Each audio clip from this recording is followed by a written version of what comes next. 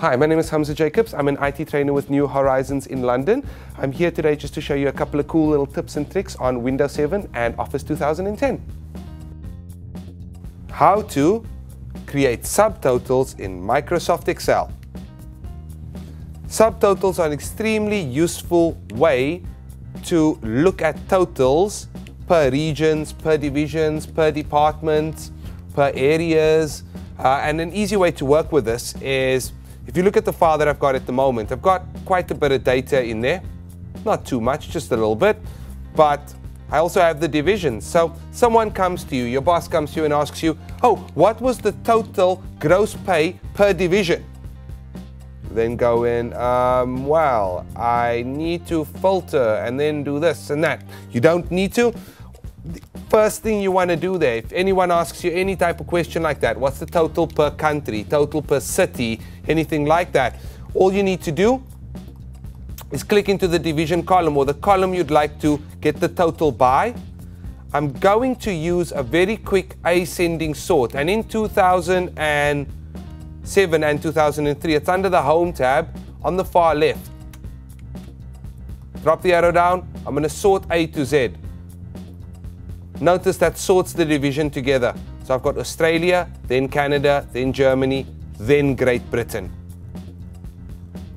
Now, to create a total per division, remember I've sorted, and that's important. Sort by the column, so sort by the name, sort by the client, sort by the area, whatever you need to sort by that first. Then we'll go to data, subtotal.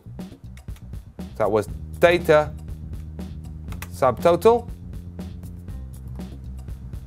At each change in, here what you're doing is you're saying when my division, so look, I say at each change in division, when my division changes, use the sum.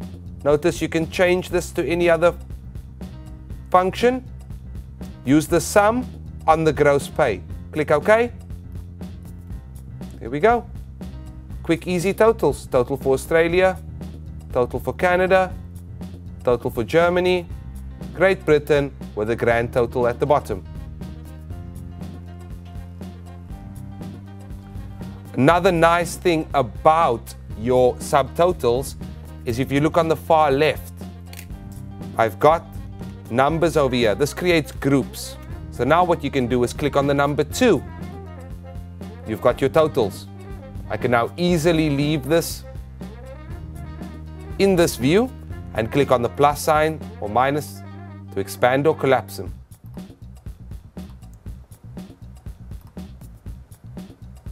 To remove the totals, very easy. You go back to data, subtotals, remove all. It's like you've never touched the data. That was how to create subtotals in Microsoft Excel.